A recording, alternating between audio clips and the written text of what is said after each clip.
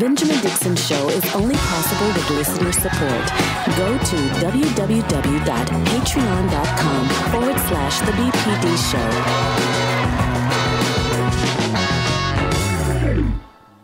Today is Wednesday. It is April 6, 2021, and it is Wednesday, which means it is Solidarity Wednesdays. Every Wednesday here at the Benjamin. How many times am I going to say Wednesday this morning? I want to bring to the screen right now Nomiki Konst from Solidarity Wednesdays. Every single week at this time, we get a chance to sit down and talk about what's happening in the world, not just internationally, but domestically. Nomiki, thank you so much for hanging out and waiting for me. I had technical difficulties on my own personal end this morning. That's why we're late. But good morning to you. Good morning. And I do need that reminder of the day of the week because this is a chaotic world that we live in. So if you want to come in several times a day and tell me what day of the week it is, that would be great. Because I actually could use that myself. Have you ever had that where it's like Monday and you're like, is it Friday? Yeah, it's Friday. Nope, it's Monday. yeah, you know, and then all the years. I'm at the stage of the pandemic where now the years are starting to run together. So every now and then I need someone to what year it is. But I want to begin, and I lost the microphone really quickly. I want to begin, as we always do, with a moment in Black history. So, hey, Google, what happened today in Black history? On April 6, 1927, Mildred Fay Jefferson was born in Pittsburgh, Texas. Mildred became the first woman to complete a surgical internship at Boston City Hospital, the first Black woman to graduate Harvard Medical School, and the first woman doctor at Boston University Medical Center. In 1972, she earned her board certification in surgery, going on to become the first woman member of the Boston Surgical Society. Adapted from Black Heritage Day calendar by author, lecturer and civil rights activist Dr. Karl Mack. Dr. Karl Mack is not with us today. He is working on the next iteration of this calendar, which is the Black Women's Calendar, 366 days of Black women who have contributed to American history. But as always, we want to begin setting our show with Black history. Nomiki, some Black history that's happening right now, world history, American history for sure. Judge Ketanji Brown Jackson is headed for confirmation. This is according to the AP. Judge Ketanji Brown Jackson is expected to be confirmed as the first Black woman Supreme Court justice after a bipartisan group of senators voted on Monday to advance her nomination. After the Senate Judiciary Committee voted 11-11, the Senate Majority Leader Chuck Schumer called for a vote to break the deadlock. Nomiki, we covered this yesterday, and I know you've been talking about it. The Republican Party, as it pertains to Ketanji Brown Jackson, they've shown that they really have no ground to stand on opposing her, yet they opposed her anyway. What are your thoughts about that? I mean, they are pulling back the curtain. Like, you know, I'm not giving them any excuses, but they used to speak in like gentleman's code, whatever that thing is that they do that I'm not familiar with because I live in New York and we just don't play that game here. But they used to like do that thing. They're not anymore. I mean, the things that they say on the record nowadays, knowing that they're going to lose this vote is like, what's your game here? Like, if this is I don't even understand what their goals are. They're just blatantly out there, racist, sexist, showing all their cards. And for what? What? They're not going to win this. Exactly. They're putting themselves on the record. I think it's more important for them. This is the thing that I think is worth expounding on. They have no shame. They have no regard for how the future will regard them. And Republicans are only concerned with the very present, like the immediate gratification of winning a political argument or even just grandstanding for their audience. Right? Because like you said, there's no win here for Republicans, yet they still didn't mind putting all of their bigotry on display. And it's just to juxtapose it to one more thing. When you think about Kavanaugh, when you think about Amy Coney Barrett in terms of their Senate judiciary hearings, you really see the caliber of difference in the character as well as the intensity of the examination from the Republicans. What are your thoughts? Yeah, you know, that's an interesting point. You know, we live in this world now where obviously Republicans and Democrats, too, are operating from a how are we going to win the next election mindset. That's and right. The Senate is obviously a little bit more forward thinking. They have a little bit more time, but these institutions and the media world that we live in today, the TikTok news cycle, the Twitter just owning our lives, it's basically taken over our way of being. And it used to be that these are the types of moments when you have a Supreme Court justice where you put all that stuff aside and you focus on the next generation. And that's not really happening right now. And exactly. I mean, Amy Coney Barrett is like a flashback to 1952. And they know that too. But they're trying to win the next election. I don't even think this is about like Republicans having the Supreme Court. I mean, maybe I'm wrong about this, and this is probably unpopular, but I don't even actually think it's about abortion with her, or was about abortion with her. I think it's about elections. I really think that they owe it to some donors. And, but if you were to like go internally, how many Republicans, even Republicans voters, how many Republicans really vote on abortion? I don't think in today's Republican Party, it's the number that we think. I think Republicans are more like Elon Musk followers than they are Amy Coney Barrett followers today. That's right. I could be wrong. No, I absolutely agree with what you're saying. While Republicans are really good at pretending as though they care about children, as though they care about life, and they're really good at around election times, peddling that idea. But the truth of the matter is, we know that they are not the party of life whatsoever. One little bit of more of Black history, Black future history. Christian Smalls, you and I both have interviewed him and spoken with him several times, and we've been watching this Amazon labor union. Before we move on to the next story, I just wanted to get a chance to talk to you about it. What are your thoughts about the very first Amazon union being formed by someone we know and we've interviewed, Christian Smalls? I mean, this is such a huge story. There's no way. I mean, it's such a big story that when we say it's a big story, we have to just keep saying, no, this is a big story. This is a big story. Because I think the left is so used to losing and being beaten up by big corporations and big capital, and seeing the money that Amazon put behind not only fighting this union effort off, but really character assassinating Christian Smalls. I mean, he started off getting fired because he wanted to protect his life. And I mean, this is such a classic story of unionization. This is a guy who during the pandemic was like, you're putting me at risk. He didn't have protection for himself, and his colleagues didn't have protection. And then through that, it's unveiled that they are saying the most disgusting things in writing about him. That's right. And then, of course, they fired him. And then he's organizing. This is such a beautiful story of what it means to be a labor organizer today. This isn't, the Starbucks stories are amazing too, but there's a difference here. I think what was so shocking about Starbucks is that Starbucks puts himself out there as being like a more, I guess like a better social. They offer health care. They have a minimum wage that's higher. They're like, well, what's wrong with us? And that's true. But the great thing about Starbucks is you have a lot of young people who are like, no, we need more. We need more. But Amazon is like, it's like straight back to 1922. When you start to read about what they're doing to people, you're like, I'm sorry, what? What are we in the jungle here? What are you like? That's right. I feel like we were reading about factories in the 20s when you read. So to see that Christian Smalls, who also decided to not go with establishment unions, to start their own union, failed the first time, kept going, even after Amazon hired, the big guns and we're talking about the big guns. They hired a major Democratic consulting firm. Like Kathy Hochul and Hillary Clinton has used, and Chuck Schumer, all the major establishment has used, and they couldn't get it done. So I think this is amazing. I think it's a great model. I think I can't wait to see where Chris Smalls goes, because I both know he's a he's also just dope. He's like a cool guy. Yeah. No, he's a dope guy. And I'm looking forward to speaking with him again in solidarity with all the Amazon workers. You mentioned Starbucks.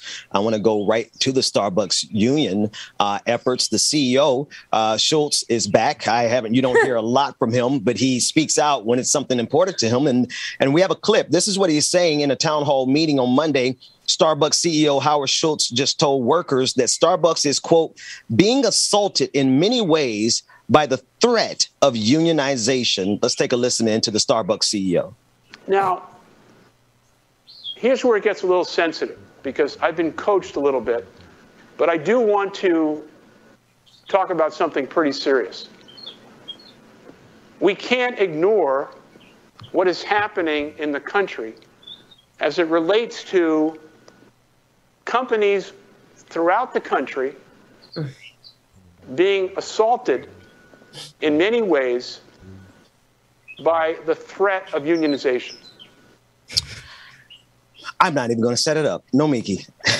Oh, poor companies, poor CEOs. They're just going through such torture right now. Such a hard time. The economy's a mess. And oh my God, like the gas prices are so high that maybe you're going to have to pay a little bit more for their private jet to get to Barbados. Climate change is really, are you kidding me? Come on now. Like this is... He's really looking for sympathy. Right? I know corporations are people, according to Mitt Romney and Citizens United, but are we really supposed to feel empathy for corporations that make billions of dollars and leave workers out to dry? And then the second thing, Nomiki, is the threat of unionization. That phrase right there should tell you everything you need to know about how CEOs, executives, and corporations view labor. They view 100%. Your organizing as a threat.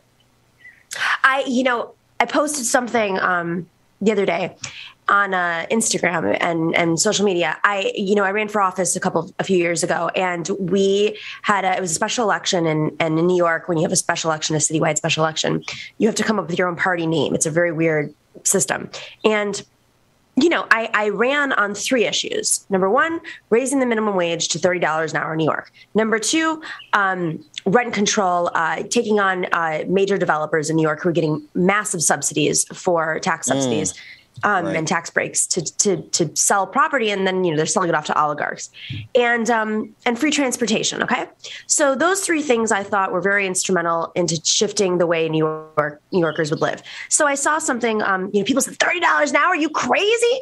All these small businesses are going to go out of business. And I said, well, we put in protections for small businesses in our plan, but I can't believe the people who are in my comments being like, you're going to ruin businesses in America. What are you going to do? They're going to crash if you raise the wages. And I said, hang on a second. Did you see the second part here about taxing the real estate developers and about rent control? Because the reason why my coffee, I have a coffee shop in my building in Astoria. I don't even live in Manhattan. My coffee that I'm drinking this morning, guess how much this iced coffee was? I don't want to ask. $7 at least. Good job. $7.60. $7.60 for an iced coffee. And so people say, it's because of the wages. No. It is because of the rent. So, this is by design. They want to blame the workers. They've permeated people's brains into thinking that when you pay fair wages, something that has not been, when the last time they raised wages was in this country. I mean, if you're never going to raise wages, we're not going to be able to afford to pay the $7.50 coffee. It's because of the rent. Who are we kidding? And the fact that they can still, he talks about unions like it's this new concept that showed up, like aliens showed up last night. And it's like people in America, even though they've been under attack, they know what unions are. That's right. It's us. That's right. Right. I think he's been living in such a fantasy world that the CEOs of America and the oligarchs of the world get to live in, that he forgets that there are normal people who do not like extremely wealthy corporations that put their workers at risk. There are so many people who work in these organizations, and the elite are so disconnected that he actually thought that what he said was going to be okay. right? But it's very clear if ever there was a time to unionize and this was at a partners, they like to call baristas their partners. Ask them how much of the profit you're getting every quarter if you're really a partner, but I digress. This was at a partners meeting, which should tell every single barista that has ever worked or will work for Starbucks that they need to unionize immediately. So we're going to keep our eye on story as it develops and with all the unionizing efforts. I want to go to two more stories, Nomiki, while I still have you. Oklahoma has passed a total ban on abortions. Oklahoma passes a total ban law limiting options for Texans. Here's a clip from KHOU 11 breaking it down for us. And more breaking news that could have a big impact on Texas women. The state legislature in Oklahoma passing a law today that makes performing an abortion in that state a felony. It would be punishable by up to 10 years in prison. The Oklahoma governor is expected to sign the bill into law, and it would go into effect this summer. Once in place, the law would have major regional impacts. More Texans have gone to Oklahoma to get abortions since the new Texas law went into effect last September. The law here bans abortions after 6 weeks of pregnancy. Planned Parenthood's abortion clinic in Oklahoma says it was seeing an 800% increase in the number of women from Texas. You know, Nomiki, I want you to do what you do here, but I feel like this is obviously setting this up to be sent to the Supreme Court. There's so many of these instances of laws that are clearly on the face of it unconstitutional based on Roe versus Wade. So they're trying to find some way to overturn that precedent. But I want you to take it. What are your thoughts about this? No, that was my immediate thought was they're just ready to take them all the way up so that they can just snip away at a woman's right to choose, a woman's autonomy. I mean, it's telling that they said in that local news report, and let's not forget most local news in this country has a right-wing spin.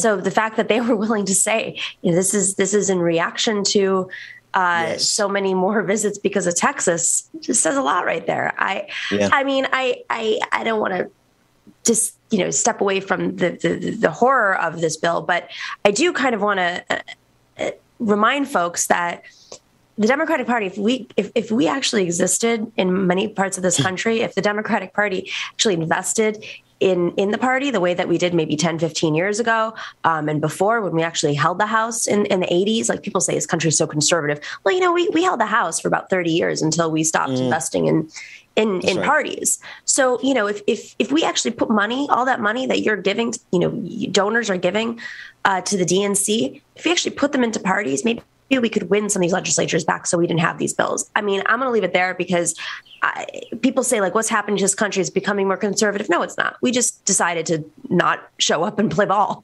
And when you don't show up and play ball, this is what they do. This is what they do. Yeah, this is I like the show Handmaid's Tale, but I also don't like it because it felt, by season 4, it felt so, or 3 rather, right. It felt so contrived to me. But now I'm like, if that show wasn't the most prescient show of this century, because it really feels like the Republican Party, it has no qualms. There's no hesitation, no reservation at all about overturning anything and everything they can to usher in that kind of society. What do you think? I know we got to get out of here, but no, you're right. I mean, they want to eliminate. You're right. There's no other way of saying it. I think I've been thinking a lot about this lately. Steve Bannon, and we talk about this all the time. Steve Bannon spends a lot of time on the mythology and of manhood and how to permeate the mindset of voters so that they vote for a conservative agenda. How to get certain folks to continue for generations to vote conservatively. And part of that is preventing certain people to be in office, because the second you start to, those people make decisions, if they're more comfortable, the next generation is not, it's not foreign for them to think about laws from the perspective of a Ketanji Brown Jackson or a Hillary Clinton even, So I think we have to start thinking that way too. It's not just about one bill here, one bill there, one bill there. They're thinking how do we make it so that men don't see women in power, and what do they get with that? So I'll leave it there. Nikki, I'm coming to hang out with you later on. Tell everyone how they can catch you and us later. Check us out tonight, 8 p.m. live on Twitch and YouTube at The Nomiki Show. Just put it in there, NOMIKI show. And Ben's going to be joining us. We're going to have, and we were supposed to do this last week, but I got sick.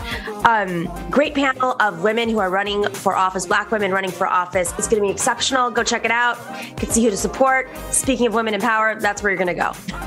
Absolutely. Nomiki Konst of The Nomiki Show. Thank you so much. It is always a pleasure to have you on Wednesday. Solidarity Wednesdays. We'll see you next time. I love that. Thanks. More of the Benjamin Dixon Morning Show coming up after this. DJ exclusive. It's in your hands. Oh, push me through the fire. All I'm gonna feel is the heat burning underneath of my feet. Ooh, good morning, peace. Y'all know who it is. Y'all know the voice. Y'all know the sound. It's your boy James Williams, DJ exclusive in the building. Can y'all hear me okay? Because it sounds so low on my end. Good morning, y'all. Every time I dream, I catch it. I know how to make it happen. But more.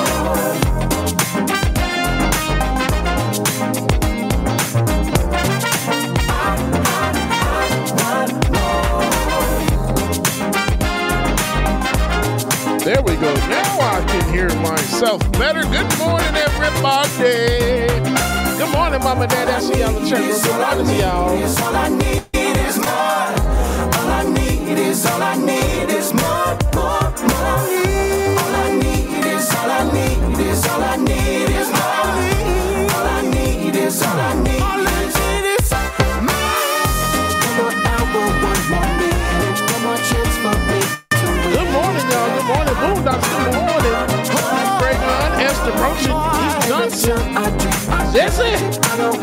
Good morning, Environmental Coffee House. Good morning. Shade Dragon.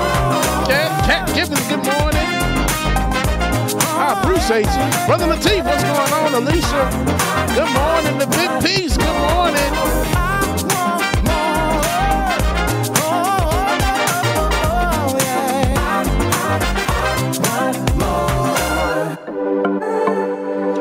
India Brown, good morning. Yeah, David, I just saw I dropped my music song. Jason Marks, good morning to you.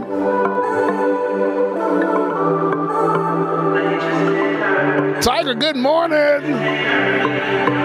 Sticks and stones. Shout out Six Dragon Daddy, what's going on, sir? Good morning to you. But your words can't hurt me. No, you just can't hurt me. No, I ain't been right more than I've been wrong, and it still can't hurt me. Melanie Dennis, good morning. No.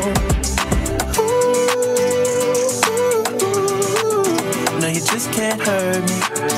No, you just can't hurt me. No, no, no. I know it's hard to be polite, and it's easy being petty. My mama used to tell me, gotta use you when you ready. Man, it's crazy how my brother said. Anna Loom, good morning to you, Anna.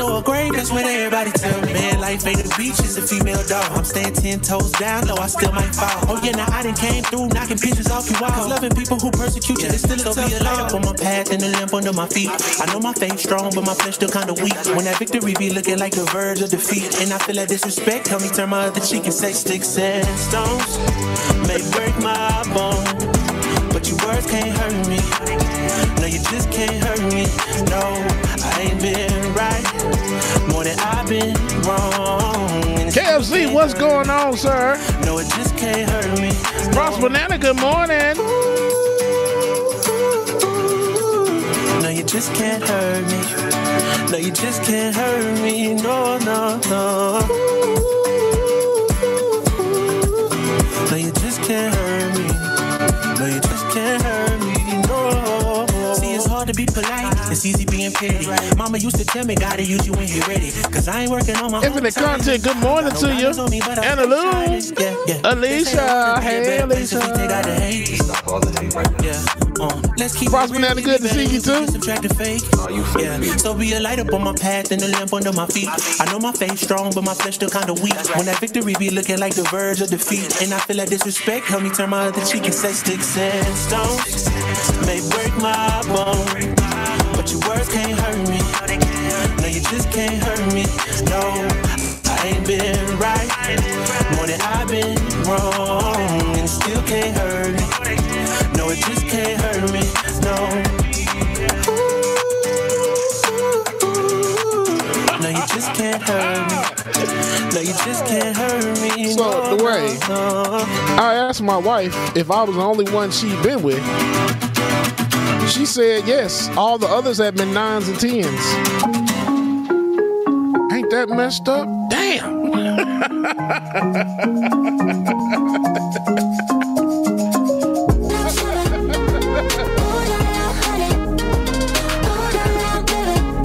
All right, so y'all know what time it is. It's time for Big Headed Ben to get back on the screen because he ain't let me go get my coffee. He is holding me. I need help. Somebody help me, please. Ben is a terrible boss.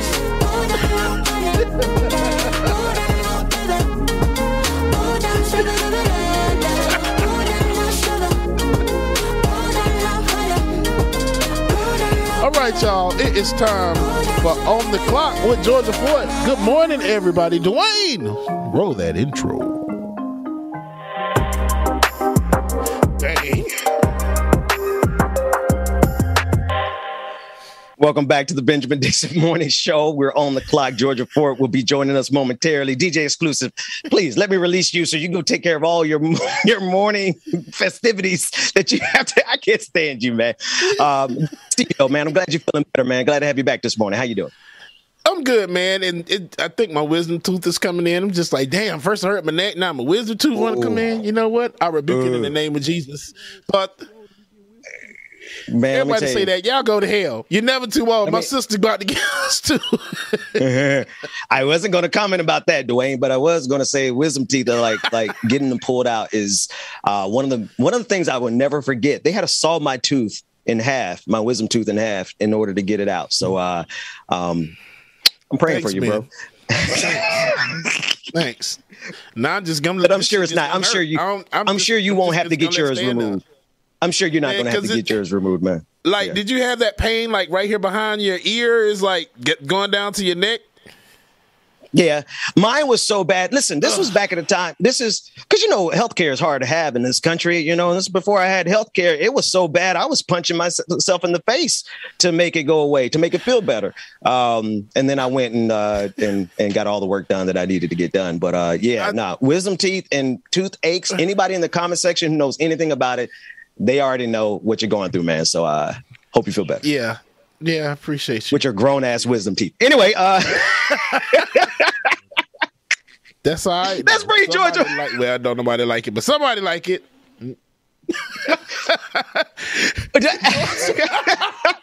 Good morning. Good morning to Georgia Fort. DJ Exclusive, go get your coffee, man. Get off.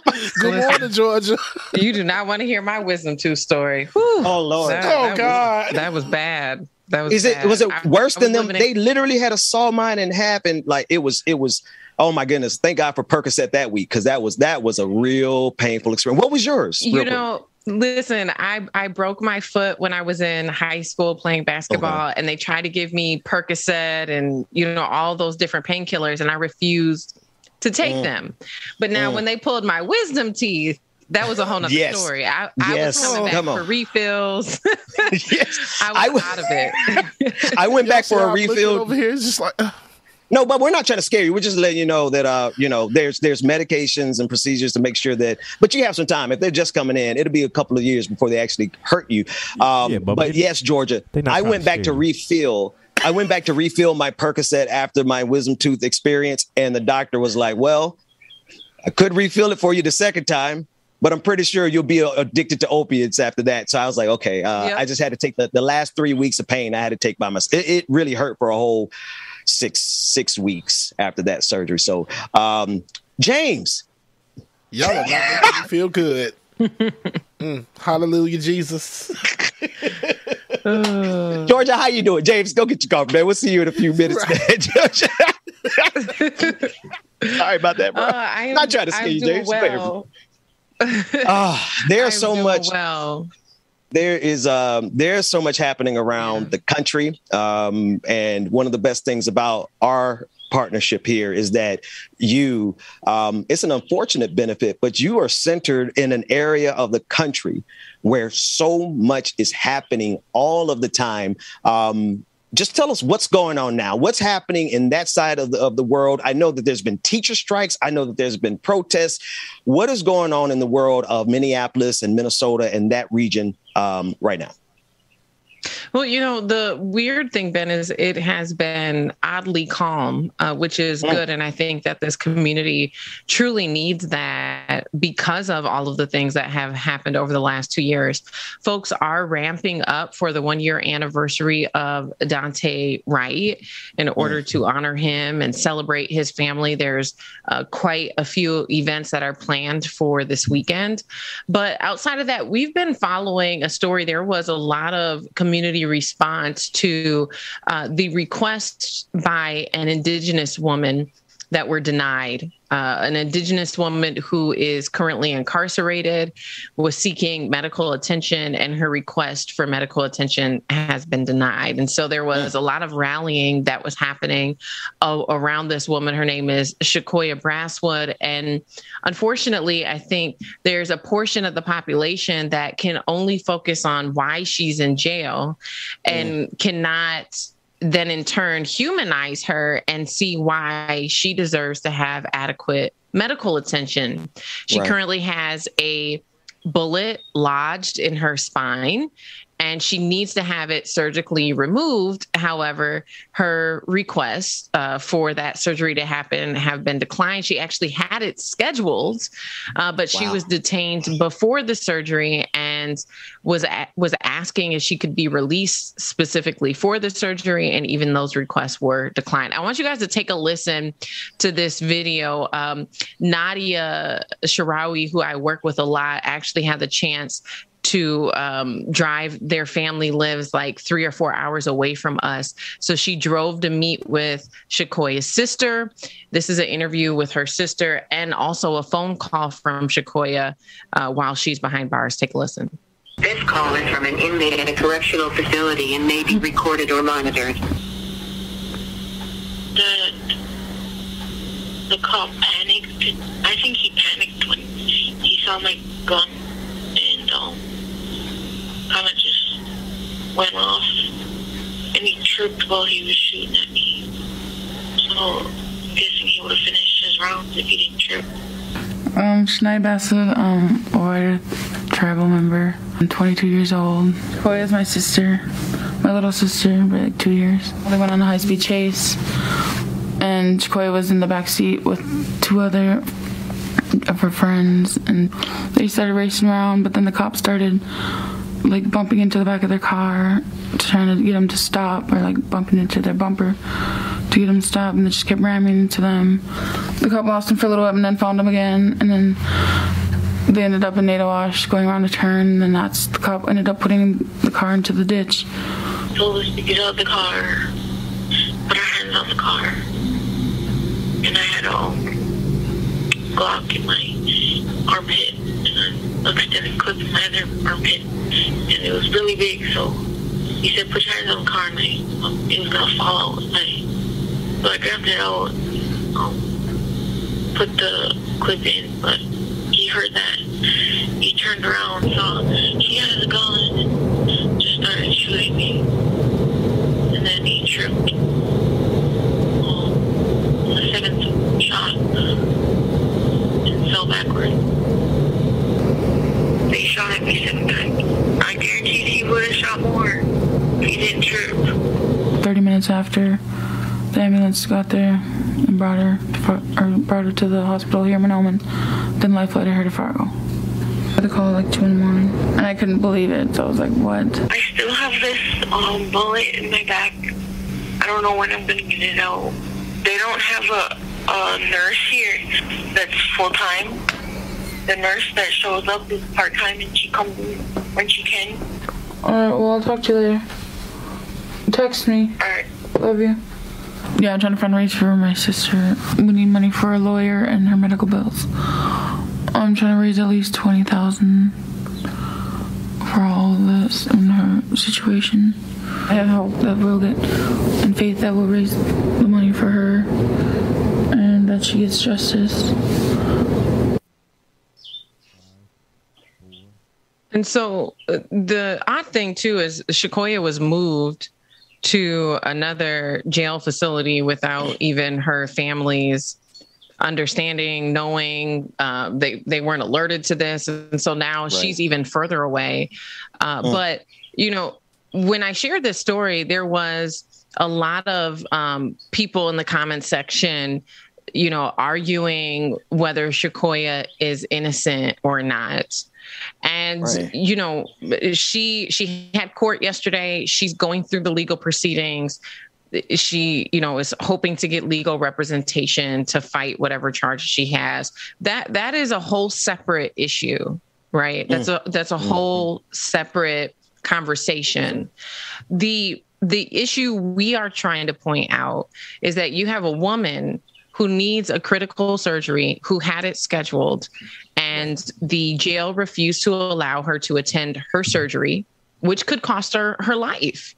And when we look at situations like Hardell Sherrill, who died in jail, when you look at Kelsey Rayner, who died in jail, there is a critical issue here. Just because you are charged or convicted, if you're incarcerated, does not mean you're not a human being who does not deserve adequate medical attention. That is the issue here that people need to see. That you have a woman, a 20-year-old woman, who has requested medical attention and her requests have been denied. That's a problem. That's a serious problem, Georgia, especially for those of us who understand what this carceral state actually is. The only thing inmates have traditionally been provided with on a reasonable basis is health care. Like, it's sad, but some people get better health care in prisons than they do outside of prisons, right? And so for them to refuse this from her, to me, has to be rooted in the fact that this involved a police shooting. This is just my opinion. This is just my take, because I don't know of many other circumstances, unless you're Black. You already listed a couple where they intentionally do these things to Black people. But I'm looking at this situation. I'm like, it's a surgery.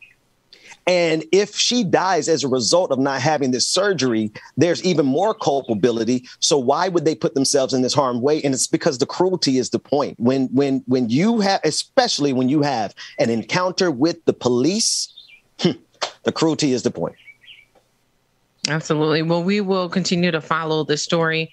Ben, there was a huge community response when people learned about Shakoya's story and a demand at that jail for there to be some type of medical attention given to her. So we'll continue to follow it. Yeah. Hopefully she gets the medical attention she deserves. But, you know, when you are arrested, number one, it doesn't mean that you're guilty. Right. And even if you are guilty, it doesn't mean you're not human. That's right. If you're incarcerated, it is the state's responsibility to provide any adequate medical attention you may need while you're incarcerated. That is their responsibility. That is the oath that they take when they say that they're going to protect and serve. That's right. And what we see continuously is a pattern that once folks are in that system, they don't care. They turn a blind eye. They intentionally deny people the medical attention that they need. And it's sad. And on top of it, these institutions, these systems, some of them are private, make billions of dollars from taxpayer dollars. And what they're doing with it in this case, they're not allowing this individual to get their surgery. I just one last thing, Georgia, before we go to the next story. You know, the powerful can get away with whatever they can get us to excuse away on their behalf. And when you mentioned this story at the beginning, you were talking about how people in the comment section were like, oh, well, she's in jail. Oh, she did this. And this was why she was there. And that became a justification for her cruel and unusual punishment now that she is in jail. And I just want to remind folks, the more the powerful can get you to say, oh, well, I don't have to worry about that because they did this, they did that. it brings us one step closer to all of our rights being infringed upon. A threat to justice anywhere is a threat to justice everywhere. Yeah. And to double down on that thought, Ben, if there are circumstances that allow you to not see a person's humanity, does that say more about the system, or does that say more about you as an individual? And so I think people need to really think about that as they're looking at stories like this, and they're so quick to say, oh, well, that person deserved it. Right. We're not talking about a serial killer. We're not talking about a person who has caused harm to children. We're talking about a 20-year-old woman. And so when you talk about people who, commit crimes, even the way that they tried to vilify George Floyd, or I mentioned Daunte Wright, they try to vilify him, criminalize them, right? Yeah. And so if you have done something that is wrong, we've created a system that we have put our faith in as a society to be the place where people can go and course correct, right? That's right. So let people go do their time, but do not strip them of their humanity in the process. That's it. And that's the part for me where it's like the criminalization and the dehumanization of individuals who are in trouble or who have made a bad choice. That's the part for me where it gets tough, it's hard for me to respect people who criminalize, especially people of color. They're quick to do that. They're quick to dehumanize us, and say that, oh, well, you deserve this. And no, it's inhumane.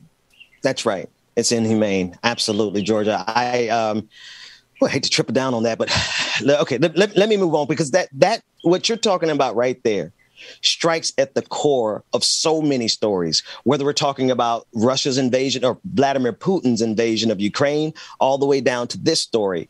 It is a statement of, if we can turn a blind eye to someone else's suffering, what does that say about us?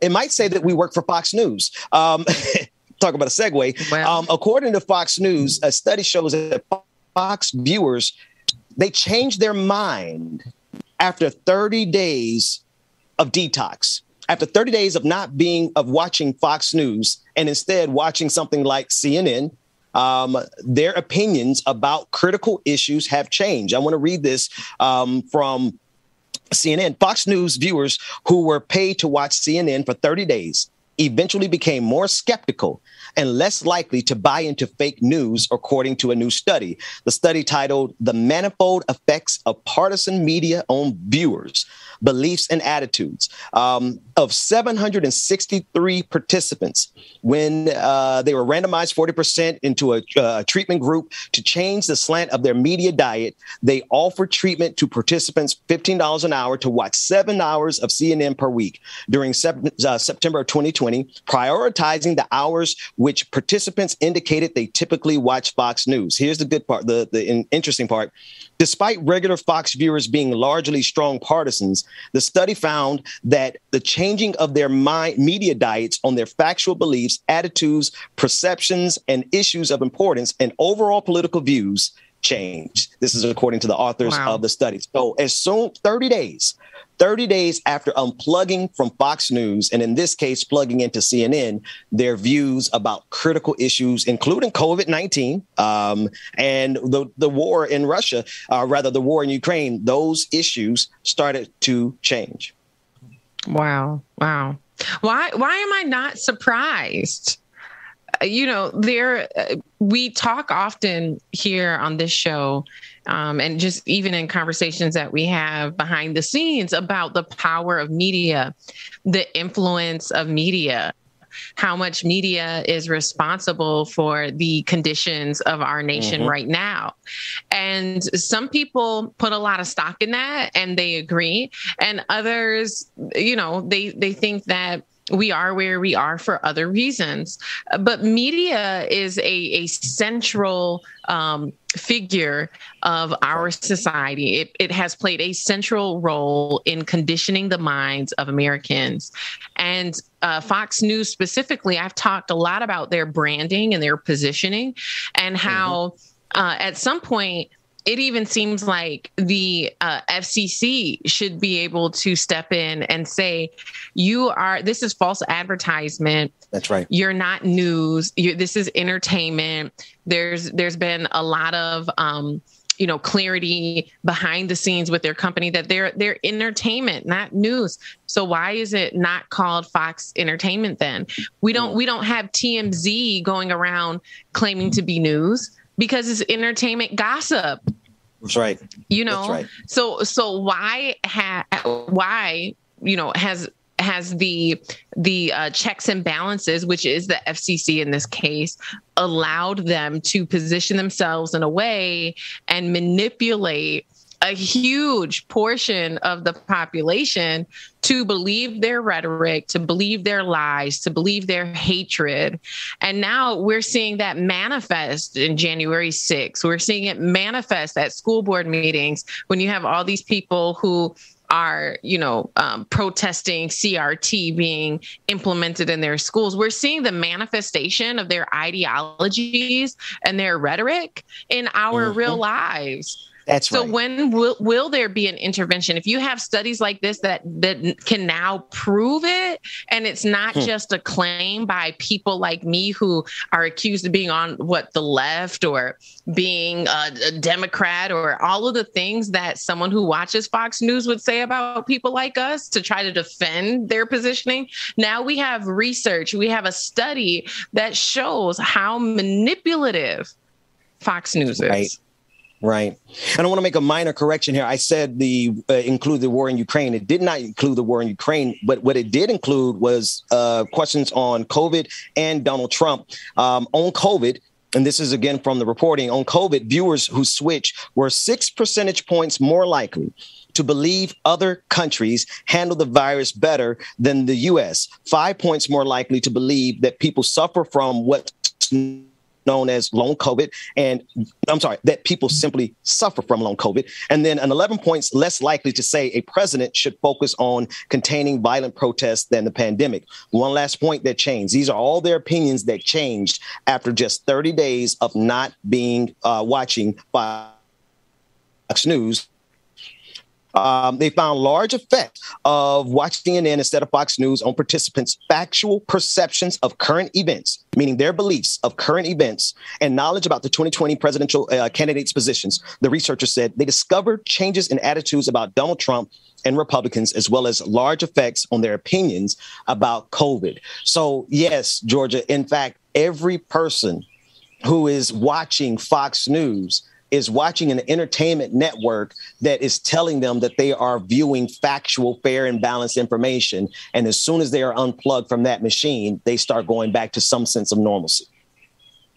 Yeah. And think about what that does also to like somebody's political beliefs when you have a whole network that is backing an individual, regardless of whether or not they're qualified or have the country's best interest at mind. But oftentimes, likely they're just spending money with that network, right? And so you start to get into this really scary place where you have, it feels hypnotic. It feels in some ways when you think about what Fox News is doing, it's hypnotizing people. It's pulling people into this fake world and manipulating people, deceiving them. And we've seen folks actually take action based on the belief system and the values that are perpetuated on that network. So if we have fact-based evidence and research that shows what this network is doing and the harm it's causing, what are we going to do about it? What is the FCC going to do about it? At what point is there an intervention? And it brings me back to also like just the basics of integrity and honesty as moral principles that we value in our society. And while maybe it's not illegal to lie on TV, while maybe it doesn't specifically violate a policy of the FCC, if we don't ethically as a society figure out a way to put some roadblocks in place, I mean, even locally, there was 1,300 ethics complaints filed against the mayor in Minneapolis for lying about the Amir Locke case, right? And the mishandling of that. But those ethics complaints were dismissed. And so to me, it's like, even when we have the evidence that there has been wrongdoing, there has been lies, dishonesty, we don't have a system that has the integrity to intervene and course correct. So we're allowing for dishonest leadership to lead our cities, our states, our countries. That's really dangerous. I mean, honesty and, you know, being truthful is like the bare minimum requirement for good leadership. And so we've opened ourselves up as a nation by not having checks and balances in place to root out bad actors. That's right. And not only can we not root out bad actors, Georgia, it seems like the more bad of an actor you are willing to be in this country, the further you can go. Donald Trump, for example, like there's just a list of people who not only fail up, but their integrity is lacking. But that seems to be their pathway to success. So Fox News is certainly one of those. And you're right.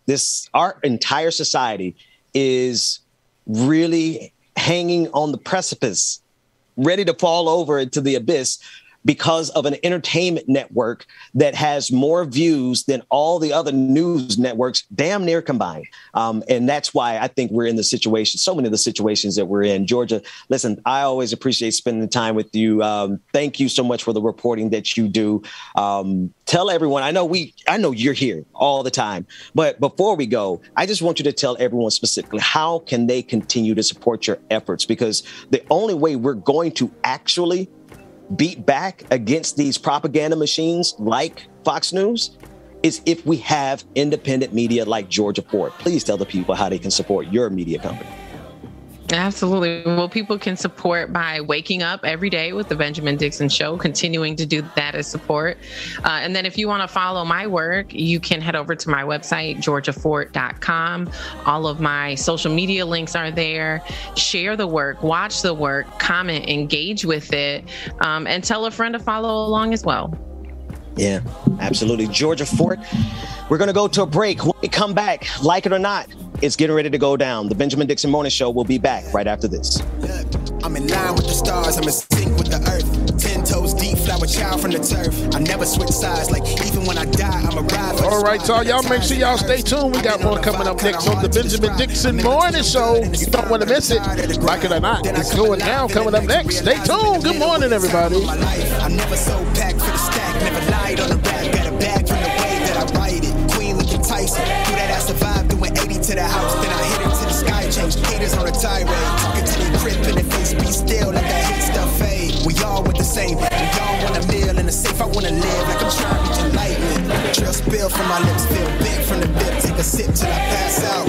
Try and get grit, but it don't make sense, cause you can lose life on this fast route. Yeah, turn thoughts to a cash cow. I might flip that to the glass house. That was so terrible. I swallowed me because it was horrible. Oh, God. With the slap in myself on the map. You long with the wind, but we know that it's cap. 5-hour flights, couple nights at the flats. Bill couldn't see me making moves. Y'all stay tuned. Still on the grind, limit time when I chat. Burn it down, sage, keep the demons away. When I write it, give a piece of myself to the page. I don't do it for the praise, love. That's just how I'm made. From the glass in the mirror. Yeah. Do it at me, old man, trying to pass in the fear. You're the first one to talk, but the last one to hear. Eyes blurry, but I couldn't see that. And he cleared down. Start to feel like I'm on one. Settle in, I'll be here for the long run. I'm a slave for the cash, got snakes in the grass, no. All right, real quick, y'all. Let's go ahead and get our new Twitch subscribers and Patreon members read off here. So here we go.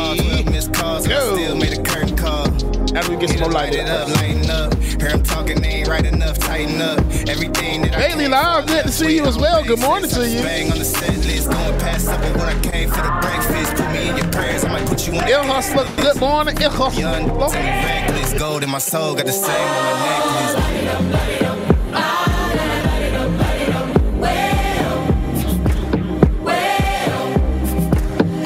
The internet got me looking like I'm in some kind of stop motion animation or something.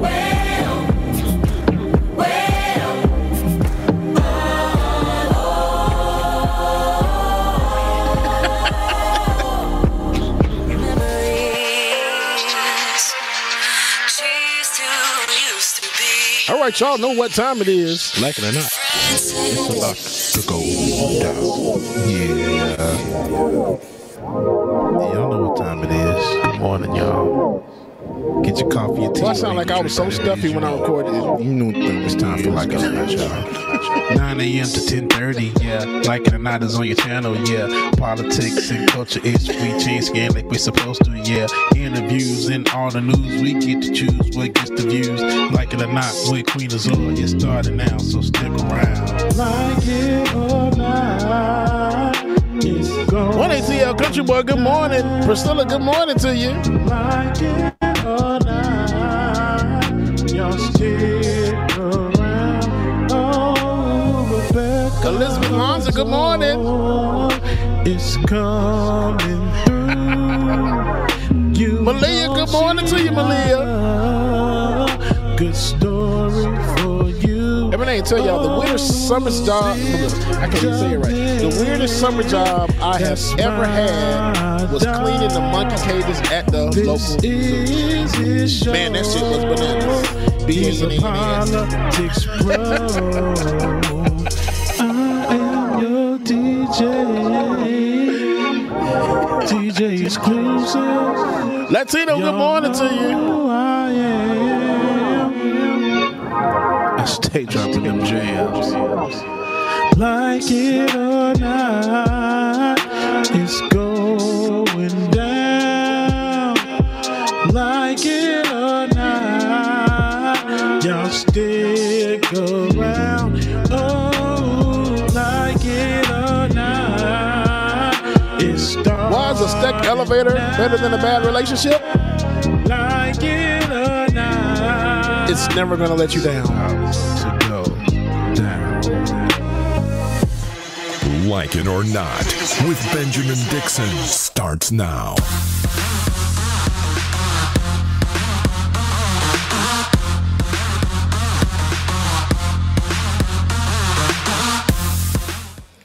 Good morning, good morning, good morning, people. Good morning and welcome to Like It or Not, where we are free to tell the truth. Not care who doesn't like it. What you laughing at this time? What's going on? Yo, big head ass. It is Wednesday, April 6, 2022. Welcome to the morning show. Rebecca Azor will be joining us momentarily. We are here with DJ Exclusives on the 1 and 2s. What does that even mean? The 1 and 2 mixers? Is that what that means? 1 and 2s? Yeah, I always say it, but I never really just sat down and 1s and 2s on the mixers. Turntables. Yeah, turntables labeled 1 and 2. I mean, these days it's just like it's A and B because they're not really turntables. They're like decks, right. I guess. So It's like, yeah. Yeah. So I was wondering, like, what do the 1s and 2s mean in 2022 when a lot of people aren't using turntables anymore? But I guess you're right. They're decks. They're like digital decks that y'all use. Yeah, digital, exactly. I mean, it still means about the same thing, but yeah, I'm just glad I was never in that era where I had to carry around this big ass 2 turntables, these crates, bro. Oh my god, crates. I saw one dude, like I was at one point, I had my hands in doing serving and catering stuff, and I remember I was doing an event, and the guy pulled up that was DJing for the wedding. And he had CDs. When I tell you this man had a whole damn dolly of CDs, bro, I'm just like, dude, that's like 500 CDs. You carry these around with you? No, hell no. You know, I think for aesthetic value, if I was a DJ, I'd carry around like maybe a Marvin Gaye record, actual LP record, like actual wax, and stuff, stuff that like stands out. Al Green, some stuff like that. But everything else, James, I'm putting on a digital deck. I'm not carrying around 500. Yeah. Anyway, good morning to you. Rebecca Azor will be joining us. I want to jump into a story that we started yesterday, and it is about Elon Musk. Elon Musk has bought, I believe, a share of 7%? It was 9% of Twitter, and yesterday, when we talked about it, we hadn't got the second part of the news, which is now that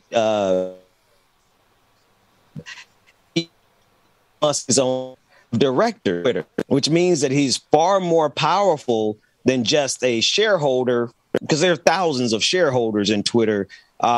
He's now sitting on the board. And now here's the thing. The people... before I say anything, James, what do you think about billionaires just being able to buy these major communication channels like Twitter and then Facebook so much of our media is just 100% social media, technology, internet. It's actually all of it.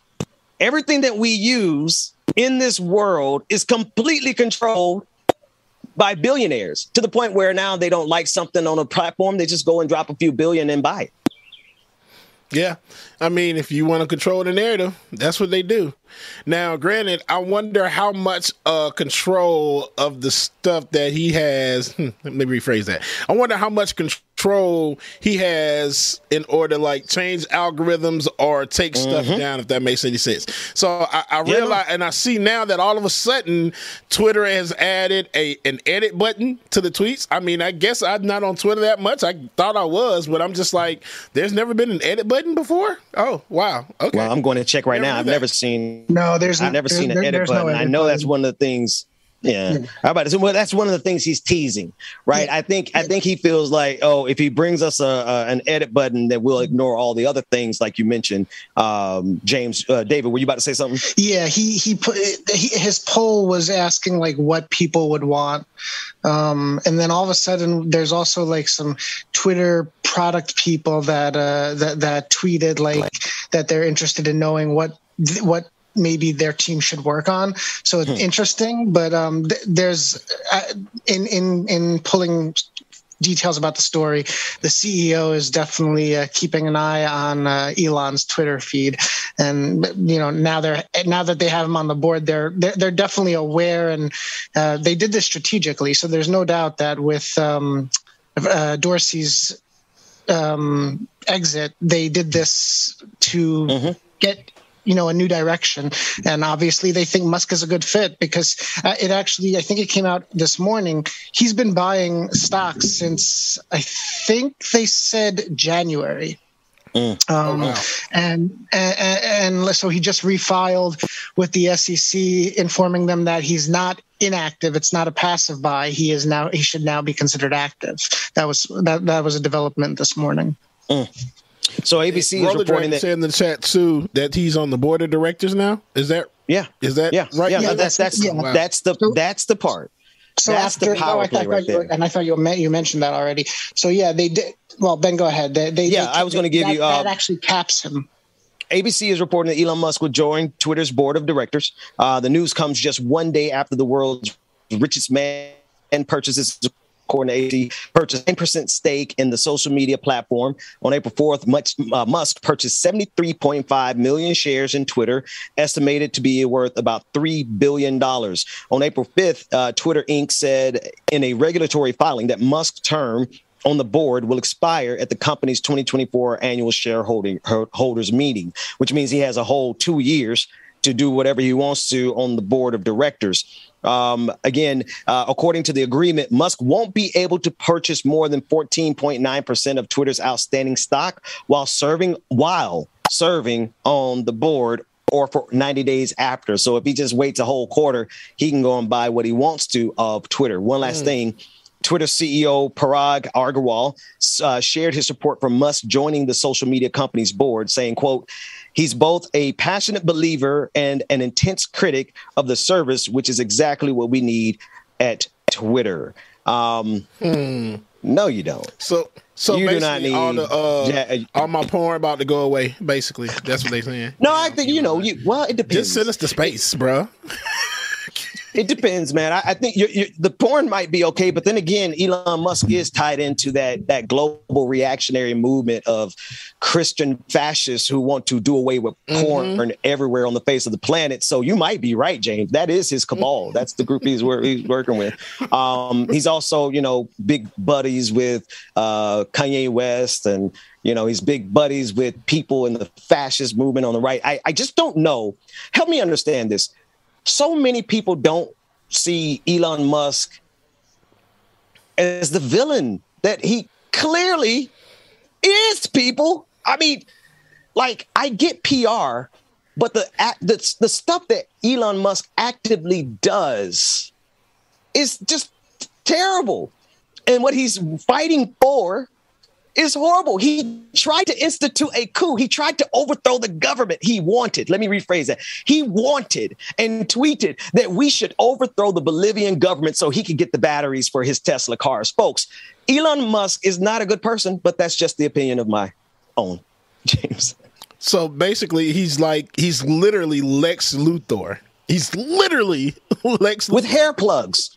Lex Luthor with hair plugs and like 10% of the intelligence of Lex Luthor. But yes, that's exactly what he is. And because it's this thing, a lot of people, when you are the richest man in the world, you are clearly going to have billions of people who adore you, support you because you know why? Not because you're a good person or someone we should look up to. It's because everyone wants to be rich. Nobody wants to be poor. So Elon Musk has this weird fan base that literally doesn't see any of the evil shit that, excuse me, I'm on the morning show, evil stuff that he does. All they see is that, he bought Tesla and now he's pretending like he owns Tesla. So anyway, I don't want to turn this into a shit posting about Elon Musk, but I think it's really dangerous when you consider that Twitter is one of the last few places in the media space, in the internet space, where you literally can scale up based on what you say versus the algorithm. And you asked the right question, James. If he's allowed to get in there and tweak anything about the algorithm, right? That's way too much power for one man to have. Yep, black Twitter is going down the drain. And Mars Cherie said it best. Good morning, Mars, as well, too. Bezos is Luthor. Elon Musk would probably be Solomon Grundy. Bezos is Lex Luthor. Yeah. Without the charisma. Take away the charisma. Because Bezos is an uncharismatic Borg. Anyway, I want a couple other stories here. I want to jump, since I mentioned Kanye, this is a story we meant to do yesterday. TMZ and Variety are reporting that Kanye, or Ye, who was supposed to headline Coachella on April 17th and April 24th, will no longer perform. The rapper has not yet been given a reason for canceling. However, West previously said that he wouldn't play Coachella unless Billie Eilish apologized to Travis Scott for what he felt was a diss aimed at the Astroworld tragedy. Now is jogging my memory. I'm remembering why this beef was. A couple of more notes from this report. The comment Eilish made about one of her shows was Eilish. Thank you. I thought it was English. Billie Eilish. No, Eilish. Eilish. Whatever. Yeah. That person. I'm sorry. Okay, so the comment Eilish made at one of her shows was, "I wait for people to be okay until I keep going." Now, for people who don't remember what happened at the Astroworld event, I think we need to pause and just make sure people have the right context. That's the event where several people were killed in the crowd. Travis Scott was performing. I think there was several other artists, big name artists that were there. And because of the push of the crowd to the front, several people, including some children, were killed. And so this is what Billie was talking about here. And this is why Kanye is pulling out. It's a lot of pettiness, but at the same time, it's like, is anybody even talking about what happened at Astroworld for real anymore? Because of course not. That was a tragedy of huge proportions.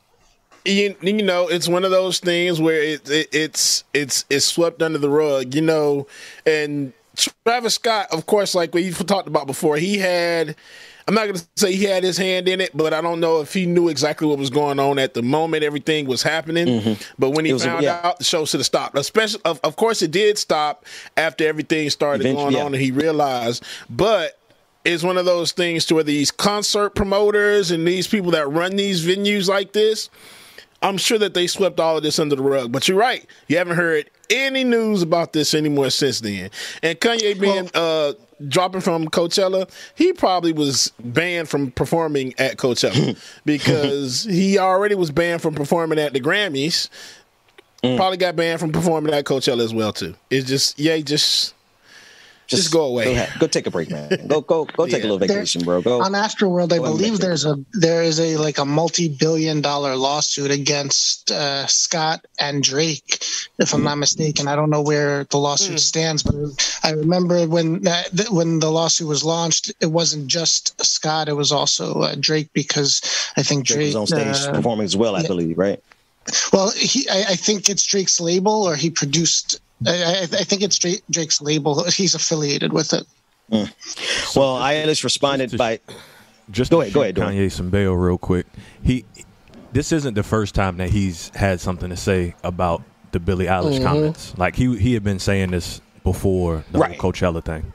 Right. When she first came out and said it, because like there was that whole feud back and forth when Kanye was going at what's my man name, the comedian Pete. dude that's with Kim, and then Pete. a lot of people was taking sides. So yeah, this isn't. It's funny how the news all of a sudden. I don't know which one of y'all on this show. Somebody on our show said this. It's funny how immediately after Astroworld, all of the news went to being about Kanye fighting with Kim and Pete Davidson. But that's as far as into conspiracy theories as you're going to get me to go. TMZ is reporting that Ye was planning to bring Travis Scott with him to Coachella, which would have been his first major appearance since the Astroworld tragedy. Eilish responded to Ye by taking to Instagram and saying, literally never said a thing about Travis, was just helping a fan. Which is true. She never said anything about Travis. She didn't say his name, but everybody knew what she was saying. She was talking It was a subtweet. Like I'm gonna throw the stone and then go hide my hands. Like everybody knew what she was talking about. She was taking a shot, and then once it's a the good backlash shot. came, then she was like, "No, I ain't say nothing about him." But I think that's the appropriate shot to take, right? Hey, listen, also, not to rehash Astroworld, but Travis Scott, as much as my kids love him and as much as popular as he is, he's a dick. Did you guys see what he did to that young kid, that young videographer on stage? So I don't really have a lot of sympathy and empathy for the interconnectedness of that world and people hating on each other and the spats back and forth. The fact of the matter is if you are on stage and you have an audience in front of you, even digitally, Jesus Christ, like James, every single one of us on this show, we take care to make sure that we're responsible with our platform. So I don't think Eilish, of course she was subtweeting him. Of course she was referencing him. So I'm not going to let her slide with that. But at the same time, I think it's the right thing to say. Listen. But go ahead. So at the same time, I don't think it needed to be said at all because, she maybe the sentiment was right, but it was insensitive to the people who lost their lives and the families, you know what I'm saying, of that whole tragedy there. So it didn't need to be like, it was a little jab that could have stayed in the pocket. Like it, I don't know. And of course, she's 17. She's a 17-year-old being a 17-year-old tweeting. I'm sorry. She's how old is she? Billie Eilish, she's a baby. 17. See, I don't know anything about I don't know anything about Billie. I don't know anything about. I barely even know who Travis Scott is, and that's by choice. I intentionally dropped out of hip hop in 2008, and I'm just now coming back with Drake's new release. This is the first time coming back to hip hop. That's by choice. I don't know any of these people, but I do know at 17 years old, this is a grown 42-year-old man who's extending his beef with a 17-year-old. Dwayne, I bet he know Megan Thee Stallion though. I got to make a correction. I got back into hip hop when I first heard Megan Thee Stallion rapping, not when I saw her. And shout out to Megan Thee Stallion too, who's gone makeup free now. And when I tell you, she's extremely beautiful without the makeup.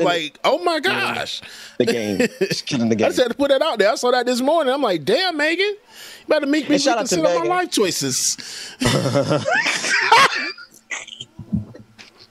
No. Wait a minute. No.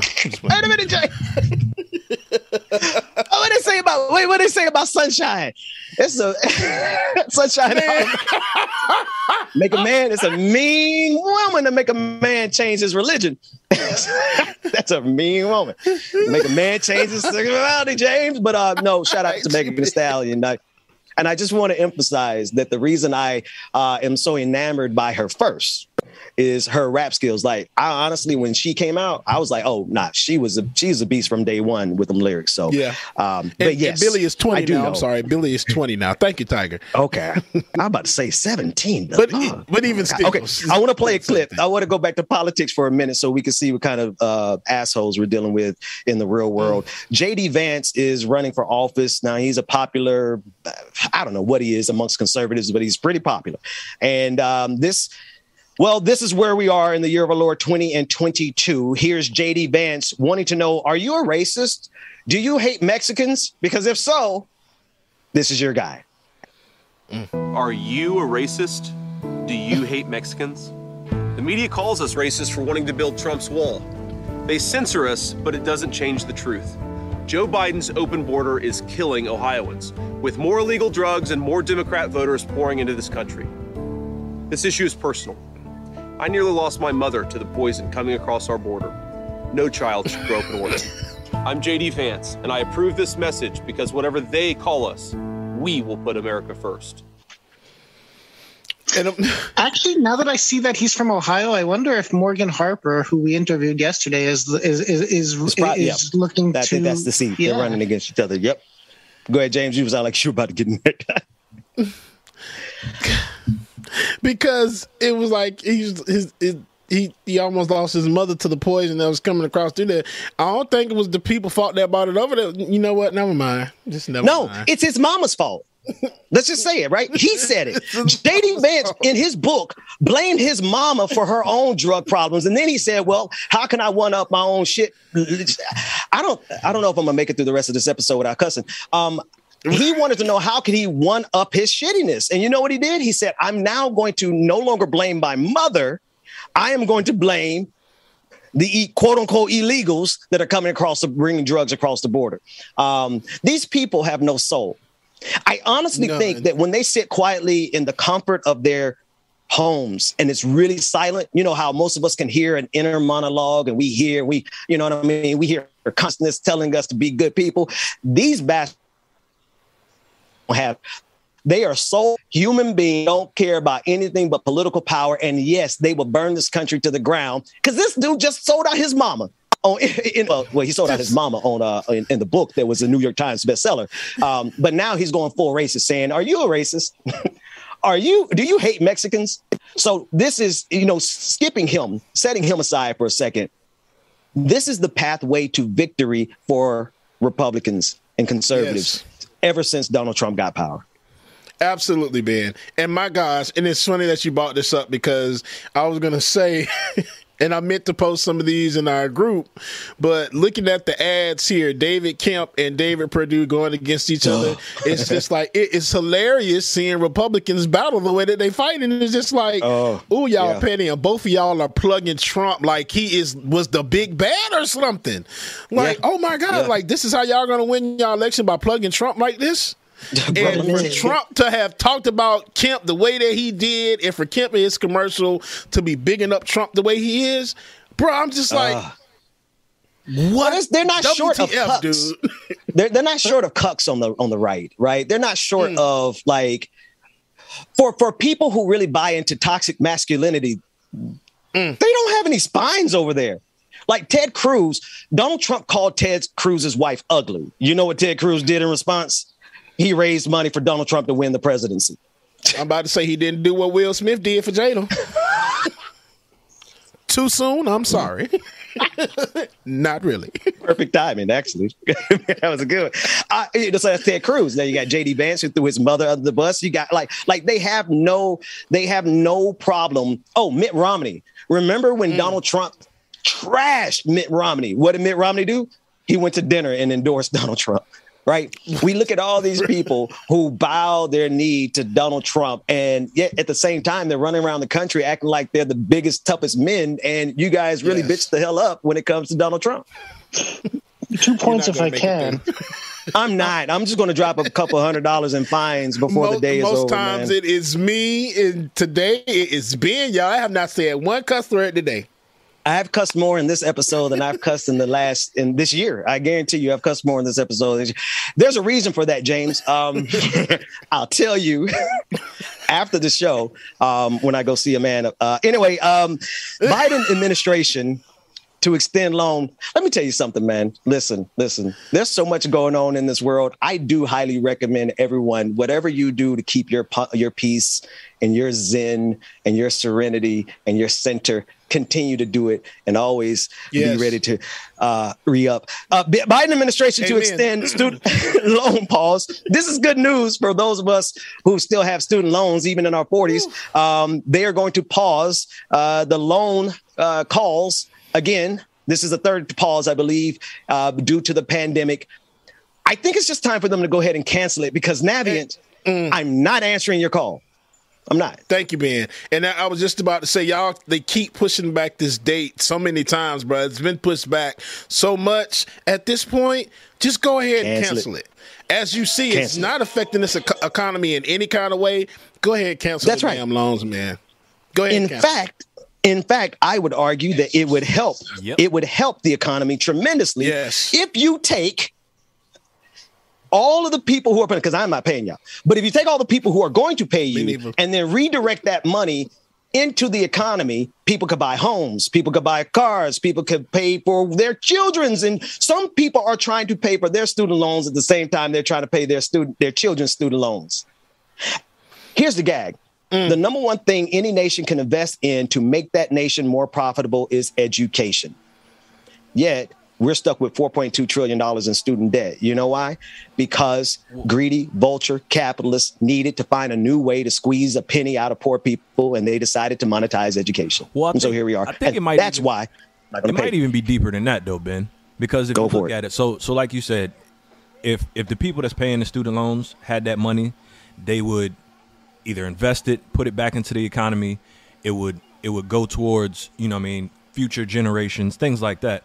But the reason that they don't want to do that is because you got to have it's separating the classes. Like you can't have the people in the lower class getting the leg up at all, because then they're going to start to catch up, and then the people at the top not going to have as much power. So it's deeper than just, like, yeah, of course they're greedy, but they're greedy and they want to keep the people that's listen, man, I'm never gonna be upset with somebody on the show one up in my leftism. Push it even harder. You're right. It literally goes down to the fact that the number one way to keep people in poverty is to keep them separate from education. Keep them from the why do you think they try to keep enslaved people from reading? Right? It's very simple. The more you learn, the more you understand about the system. One last thing. This empire tells you everything about it. They love to brag on all the stuff they do. There are books by the hundreds about every aspect of this country, of this world. And if you actually read some of them, you will not be the kind of citizen that just sits back and watch what happens. If you read what this country has done and read what this capitalism has done to the world, you do, Dwayne, you become very active, as evidenced by this show. And you're right. They absolutely cannot allow that to happen on scale. They can't. Yep. That's why trades and stuff are not being pushed to the forefront, because you ain't got to go get $200,000, $300,000 worth of student loan debt to go get a trade that's going to pay you $100,000 a year. Right. Had I known the things, what I know now, man, I wasted $80,000. I wasted a car note, a damn car, almost a house. Going to school for a degree I'm not even using. Bro, it kind of pisses me off. Is like I spent all this money, and then the nail in the coffin, y'all. Like, and I appreciate Bethune-Cookman University for giving me the opportunity to come back to school at Hell Wildcats and do what I needed to do. But for the simple fact that I was able to go back and finish for damn free, y'all couldn't have did that 10 years ago when I was still in school. So I had to wait until I'm like grown as hell, and then y'all say, "Hey, why don't you come on back? We're gonna pay for your school, and you can finish and get your degrray." Oh, okay. Better just give me this damn paper, because I already paid for it like 5 times over. Just give me this goddamn paper. Shout out to Bethune-Cookman and every other university that's doing that to us. Yeah. Because every university is doing that to us, man. Exactly. Gotta love our HBCUs. But they do it too. Mm-hmm. They really do. And I mean, and shout out to them as well, too, for allowing or starting those programs that are letting people come back, especially the HBCU programs, because I heard Morehouse has a program like that as well, too. So shout out to them for doing that. But I mean, damn, can y'all cancel the student loan debt? Well, see, James, that's why when I left, remember when I left Cookman, I didn't finish at Cookman. I left Cookman in around 2000. And then I went to a state school, but then I dropped out. I dropped out of college at least twice. And then I dropped out of grad school once because, well, I was too young at the beginning to really understand what I wanted to focus on, right? I was just blowing money. When I came back and had to pay for it myself, that's when I actually performed well, when I was able to focus in and get what I needed. But no, man, I totally get it. Like, there's so much of our youth that is wasted getting in debt to these universities when a lot of us at those ages really probably need some real world experiences that don't involve student loan debt. Because you don't got no clue what you want to do. It's just been ingrained that like after high school, I got to go to college. Now I'm in college racking up debt in classes, taking classes that I probably ain't even going to use and probably change my major 2-3 times. So, yep. I was just about to ask everybody that's on this show, how many times did y'all change y'all major? I just dropped out. That's all. Look, I ain't even gonna lie to y'all. And my mama upstairs, she can come tell me if I'm lying. I think I took my freshman year of college. I took the same classes second semester that I took first semester. Funny story. You remember Professor Douglas? Do you remember Professor Douglas, the math instructor? So my majors when I went to Bethune-Cookman, they were math, just pure math, and music. I'm still piecing together how those two connect. But Professor Douglas, man, that professor was so strict, and I appreciate it. I'm not saying this is a negative thing, but I was able to basically skip class the entire semester and still come out of Calc 3. I came out of Calc 3 with a passing grade. Like it was like a B-, right? But Professor Douglas said, I don't care. Dixon, you missed that many classes. He made me come to summer school and take this class all over again. And I'm glad he did because I learned a whole lot more by actually attending versus what I remembered from other courses. So shout out to Professor Douglas. Is he even still alive? Anybody know? I'm not even sure. Look, and I remember that big because that was that summer that we just were all over Daytona doing everything. Bro, that was the summer we got ran. Bro, that was the summer that we ran away from them white supremacists in Daytona. We had to hide. That was exactly the summer, bro. And no, shout out to him because honestly, that's the summer I learned to study. That's the summer I grabbed my book finally. I grabbed that big ass calculus book and I sat down and I realized I had to read the whole damn thing to actually, to get all the nuances that he wanted. I was the guy who could do it without showing my work, and he just wasn't having that. That's what I appreciated about HBCUs. But I think I still owe them and you're right, man. That was when I learned to like focus because just like you, I think around that point, I went to school for my original major was I was going for forensic science. So I had to forgot what my major had to be for forensic science, but it wasn't exactly forensic science. So everything was going good. I love my science classes, my biology classes. I got to microbiology and organic chemistry during band season at 8:00 in the morning, both classes. After that, doing that for a year and a half, I was like, oh yeah, after I failed and I had to go to the principal's office, the dean's office basically. And they told me, you are on academic probation. I'm like, I am changing my major.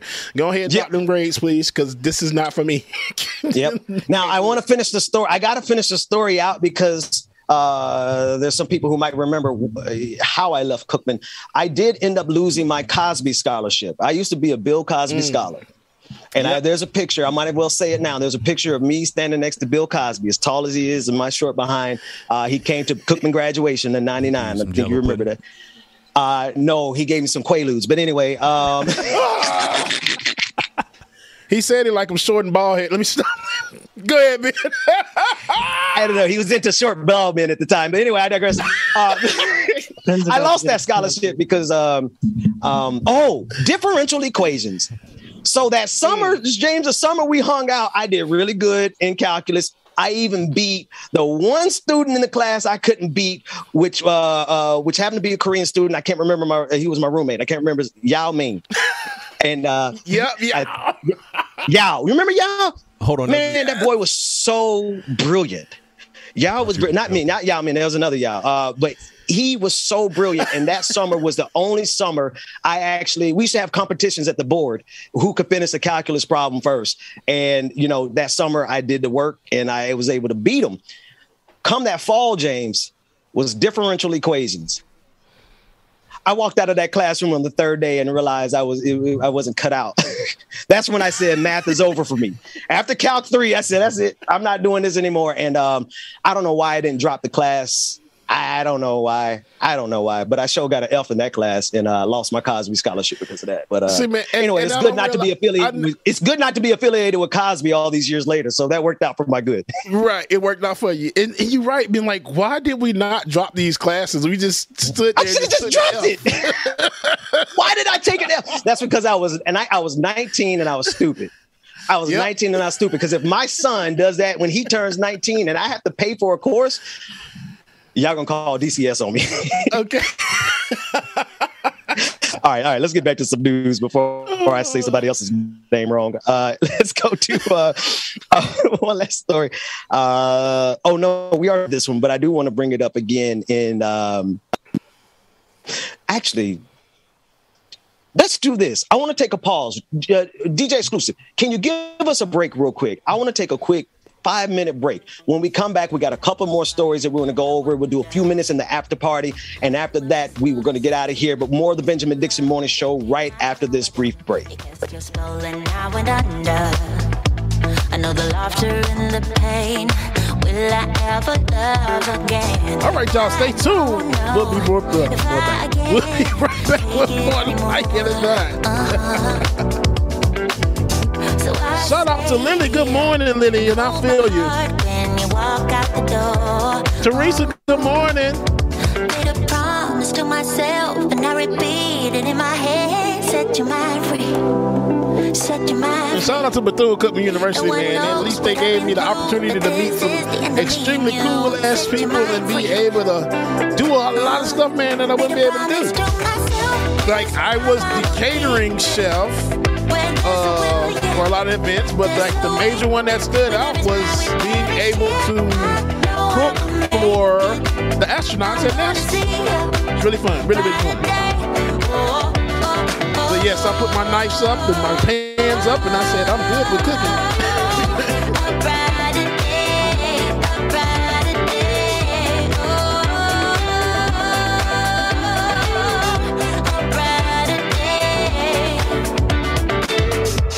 Goes by and yet I wonder, why do we put each other through hell? Why can't we just get over ourselves? I know we should. You cast your spell and yes, my side hustle in college was DJing. It wasn't until years after I started. But yeah, I started DJing parties and DJ Exclusive was born. Take it anymore. Yeah, so I stay here and hold my heart when you walk out the door. Yeah, made a promise to myself and I repeat it in my head. Set your mind free. Set your mind free. No one knows what I've been through, but this is the end of me and you. Set your mind free.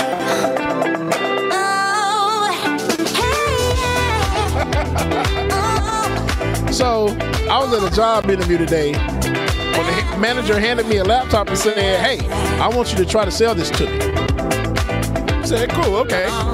So I put it under my arm, left the building, and went home. Eventually he called me back and said, bring my laptop back now. I said, $200 and it's yours. Trying me, god dang it.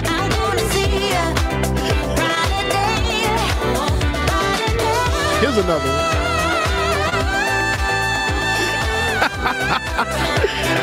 I bought a pair of shoes from a drug dealer. Yeah, I bought a pair of shoes from a drug dealer. I don't know what he laced them with, but they had me tripping all day.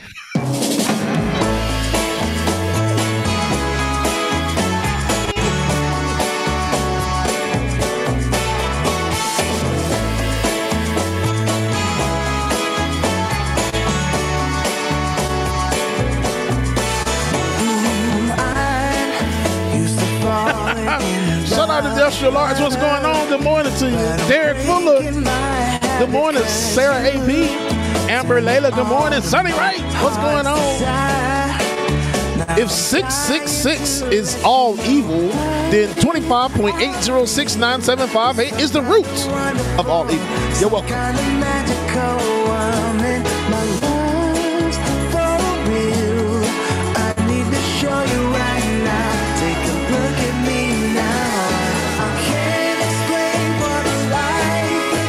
What you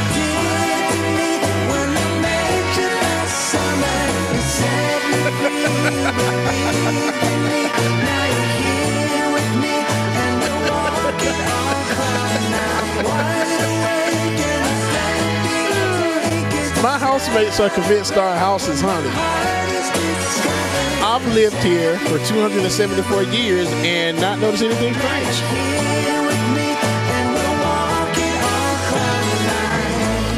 All right, y'all, welcome back to the screen. Benjamin Parnell, Percy Parcival, Placebo. Pornography. Benjamin Pornography Dixon. yeah. Slow down on them P words. You go too much further, you're gonna sound like Republicans over here. You got too many more P words you can call me, James. You know, everything's a pedophile to the Republican Party. Oh, I take the Pusha P. Pusha P. I thought you said Pusha T. Anyway, it was, man, listen, I love doing the show out here in the mornings. It starts off so cool. It starts off like in the 50 degrees, man. It feels great out here. It's damn near 100 degrees out here right now. I said, we got to take a break. I'm over here sweating. I'm trying to like. Came out the sweatshirt. Bro, it was listen, when I set up this morning, it was chilly. I'm like, oh, this is perfect, man. This weather hit 30 degrees increase in the last 2 hours. I said, forget that mess. Anyway. Speaking of Pusha T, album coming soon. He just dropped a song with Jay-Z last night. Yes, sir. What? Yeah. Drake? Yeah.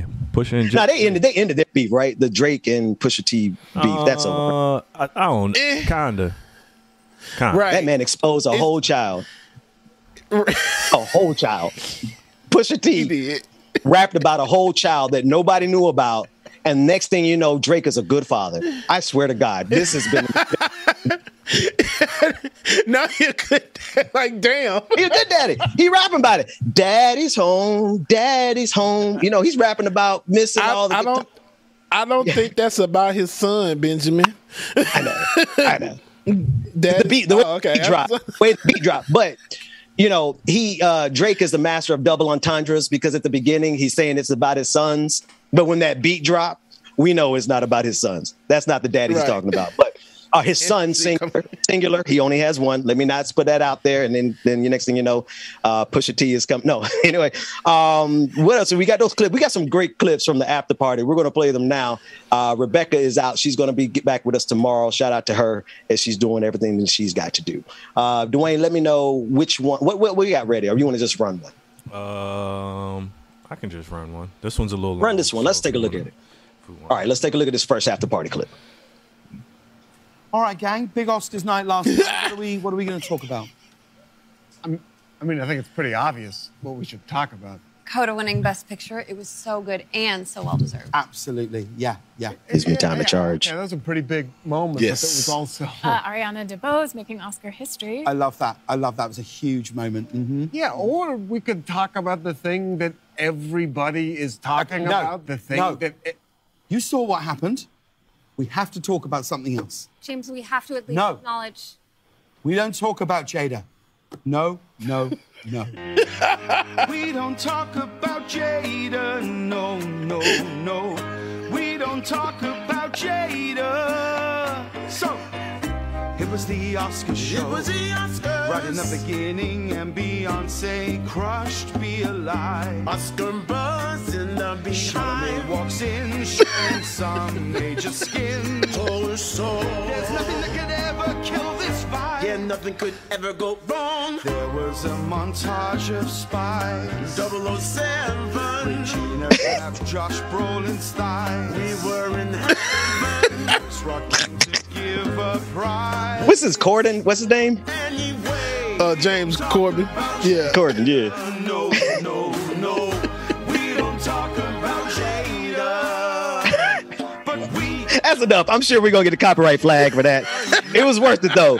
It was worth it. Listen, here's the thing. Here's the thing that bothers me. Like, there was a headline yesterday. It's a headline, according to sources close to Jada.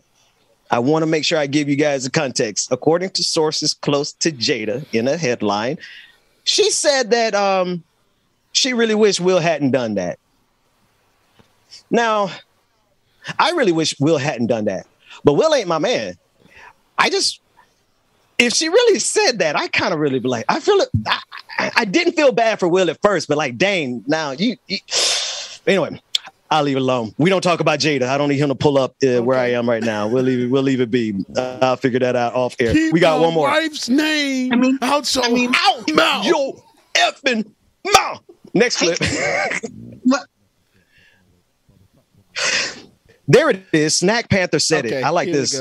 I like this. Snack Panther said, Will made himself a goon for nothing.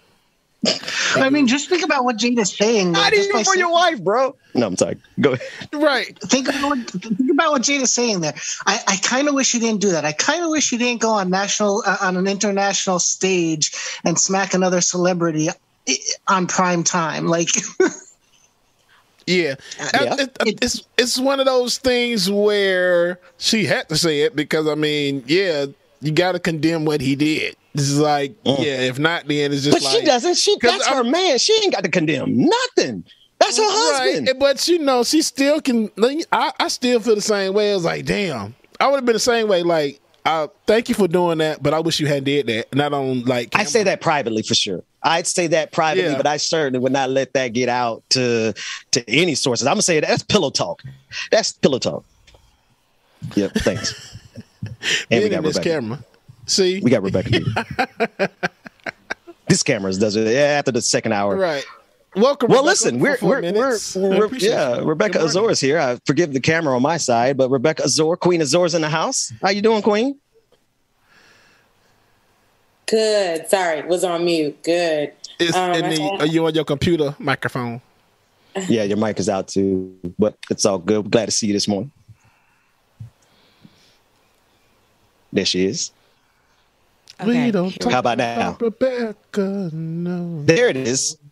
We don't talk about Rebecca. You gotta say Becca. Becca, that's okay. Thank you. I was looking at the back. Becca, no. How you doing, sis? I see y'all having a good old boys club. Y'all didn't need me. Well, now, especially if you're trying to stay through the afternoon, because I was getting ready to go home. Nobody was talking to you, Dwayne. And then I heard David chiming in on Will and Jada. Yep. So, oh Lord, here she goes. Came on. She said, "Oh hell no!" Is that why you popped in? The reason she joined. We're gonna end the show. End the stream. Let me get on her. I didn't know. I didn't even really see the segment. I just got on. What'd you say, David? You decided to come in with 2.5 minutes on the clock. To say that the white man should not be talking about Jada. Gordon is right. Excuse me. I thought we talked about this. No, but no. I didn't really hear exactly what you guys are talking about. My camera don't like me today, folks.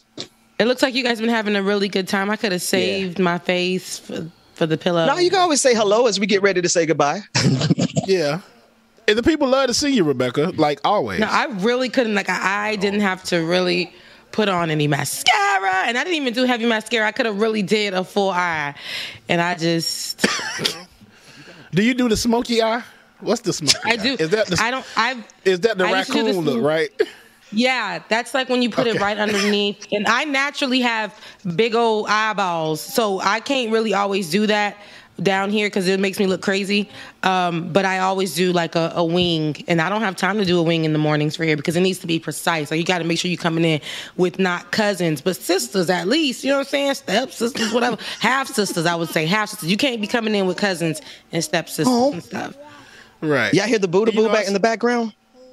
Yeah. I'm hearing a baby.